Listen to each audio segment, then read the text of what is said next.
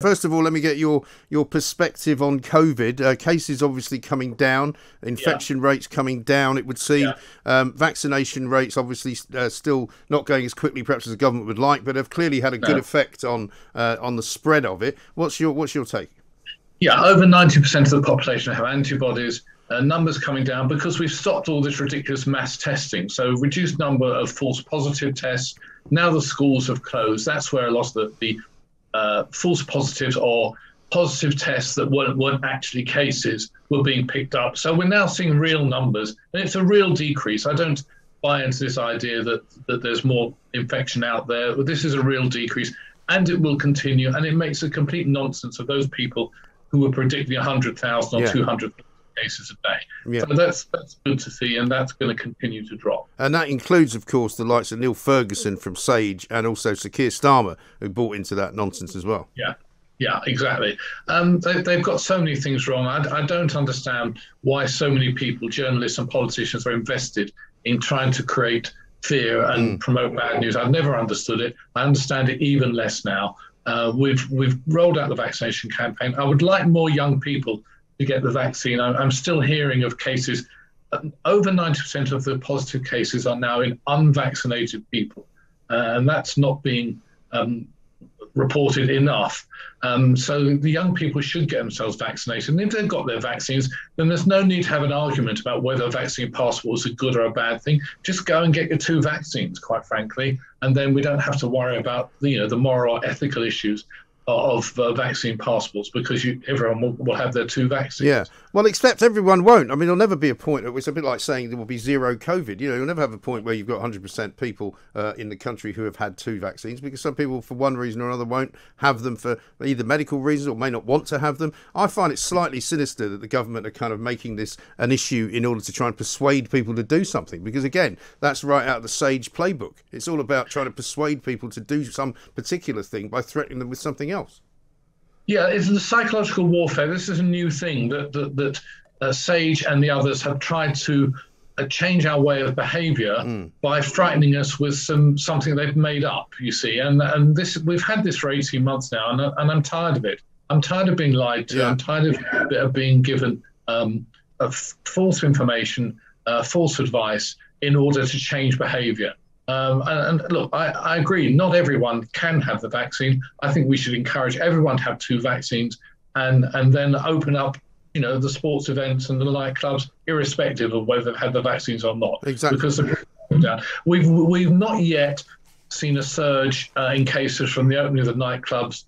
It may be a bit early, but I would hope over the next week or so it will become clear that they are not the hotbed of transmission that everyone thought they might be. Well, there might even be that, but the point is, as you and I have discussed before, it may well be that there will be peaks for every now and again. But the point is that because we have now got a much better way of controlling it, it's never going to be as bad as it was back in January, because that was before people had the vaccine. So, my view has always been, of course, there are going to be days and weeks and particular months when there is a spike. But, so what? The point is, life goes on.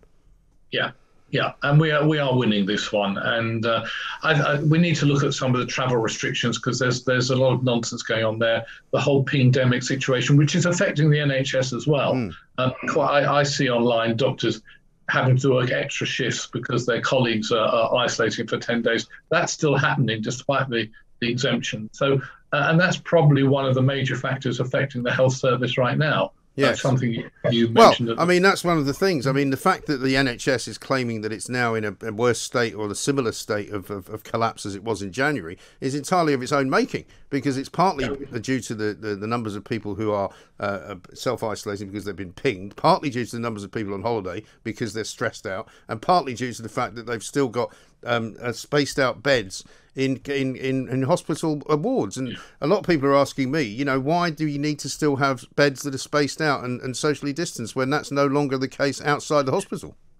Yeah, the problem is, Mike, that we now know that half the cases reported in hospital were people that didn't have COVID when they went in.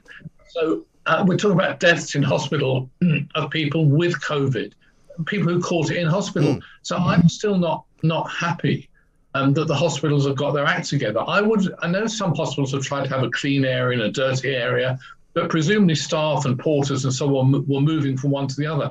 It would have been probably better to have a COVID hospital, keep the Nightingales open, and then keep clean hospitals without the social distancing, do the lateral flow test intensively, and make sure there's no COVID in the hospital. Once you've got COVID anywhere in the hospital, it's impossible to stop it spreading. And as I said, half the deaths in hospital were in people who did not have COVID when they went into hospital. Exactly right. And I've said that and I've been saying that for months, and finally now the data is actually backing up my argument. But if that's the case, Laurence, then surely the social distancing of the beds hasn't made any difference then. No, it's not working. For all we know, the virus is going through the air conditioning system, more likely just being carried by staff, as I say, porters and so on, who are moving through the hospital.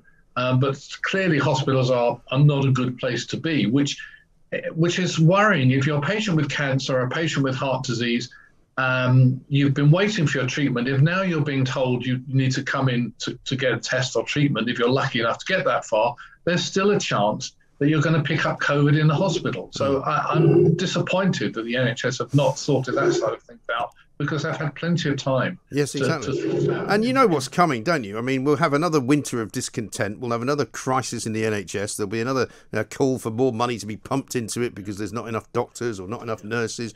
And so the merry-go-round begins again. And, I'm getting a bit tired of the fact that nobody seems capable of fixing the problem. It's broke. The car, it's like a car with the big end gone. The engine's still running, so it's just going along. The exhaust has fallen off. It's a flat tire, sticky tape and string holding together. And now COVID's come along. You're driving in a foot of water. But as long as the car's still going and people are still clapping for the NHS, you see, the sanctification of the NHS means you can't criticise it. It has several effects. One is you can't criticise it. Second thing, as we say, is the envy of the world. Look at America. We don't want to be like the Americans. And thirdly, and this is something not often talked about, it creates a level of arrogance among the staff. And I think that's also very worrying. And I've worked in the NHS, and I know what it's like to feel that you're a hero. Bear in mind, NHS staff are not volunteers. They're being paid.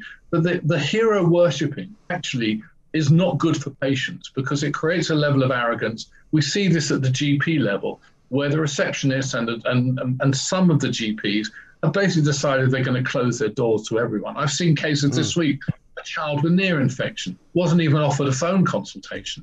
I've seen patients who have been denied their cancer treatment. I've seen people with urine infections that have been mistreated or not treated. And it goes on.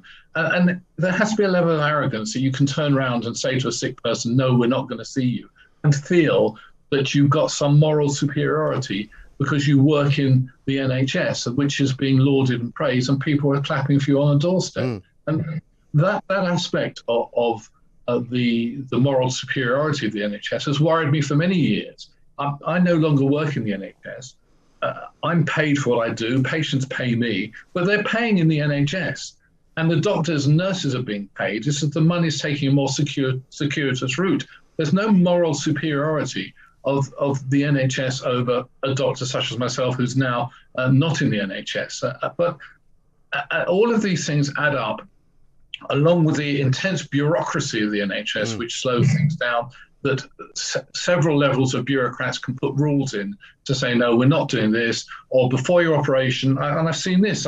One of my friends had to have an eye operation. She had to have a PCR swab, but then her whole family had to isolate for 3 days after her PCR swab before she went into hospital. Well, what's the point of that? That's ridiculous, isn't it? It's just ridiculous. It's like a sort of... But it's almost like it's an analog business in a digital world, isn't it? It doesn't seem to understand the modern world. That's a very good description. Very good description. They don't. I mean, and it's also a literal description. There is a use of technology. We've seen. I'm actually a fan of doing remote consultations, but the hospitals are not caught up with this as a way of speeding things up. They're still phoning patients, sending letters to patients, which get lost in the post, and then the appointment gets cancelled because the patient didn't get the letter on time, and then they're 3 months down the line. And there's no incentive. The trouble is We all need to be incentivized. I'm not saying that we should all be paid for every patient we see. There's no incentive for an NHS GP or even a hospital doctor to give good care to people. They're not even, other than self-worth and self-pride and motivation, there's really no incentive. And that worries me as well. You know, GPs are paid a capitation fee, a fee for every patient on the list. There's absolutely no incentive to do anything for those patients. And I know that incentivization has its own issues and doctors can be greedy and manipulate the system, but the system's broke and it's going to go on being like this, as you say. Another story in the winter, more political football, and the next election, Labour will come up with the story about, you know, the Conservatives are going to sell off the NHS to Donald Trump or similar, as they did last time. Yeah. So it becomes too political. And the politicians can't actually make the change. That's the trouble, because we, the public, in a sense, have voted for this form of NHS. Because the politicians know they can't. I mean, you've suggested in the past £5 for every GP consultation, which probably would work. Once you overcome the riots in the streets, it probably actually would work. It would decrease demand, it would raise a bit of money, it would make the NHS workable. Politicians know they can't bring that in, and they can't bring it in because people vote against it. Therefore, I say, you, the public, you voted for this form of health service that's not working. So don't complain when you can't get into your GP. You know, someone's got to take this thing, as you said, by the scruff of the neck, because we can't have these stories every few weeks that the NHS can't cope. No, exactly right. Dr. Laurence Gerlis, thank you very much indeed.